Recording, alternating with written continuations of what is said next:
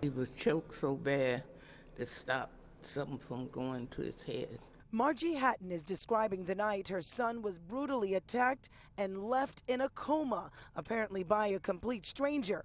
Hatton tells Pix 11 her son is in such bad shape here at Lincoln Hospital. I feel terrible. I can't even go up there.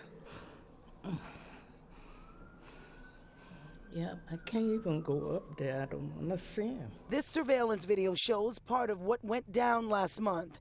James Smith was walking near Park Avenue and East 140th Street in the Mott Haven section of the Bronx when he was attacked, first with a punch. Smith tries to fight back, waving his arms, but he falls to the ground and the attacker continues to punch, kick, and choke Smith until he blacked out. The entire time, police say this woman stood there acting as a lookout. That man did not deserve that. Michael Martinez says he was hanging out with Smith just minutes before. 10 minutes before what happened, me and my wife had left him 10 minutes before. We found Martinez at the scene of the attack, emotional and breaking down. At one point, he fell to his knees to pray for his friend, something Smith's mother is also doing. You know what? I just pray every day. You know, that's what you can,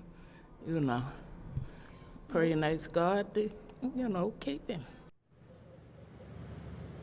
Smith's mother says prayer is definitely needed. Her son has a fractured skull, and police say this attack was completely random, and they're desperately trying to find the people you saw there in the piece. If you have any information on their whereabouts, we'll call Crime Stoppers. The number's 800-577-TIPS. We're live in the Bronx tonight. Nicole Johnson, Pix 11 News.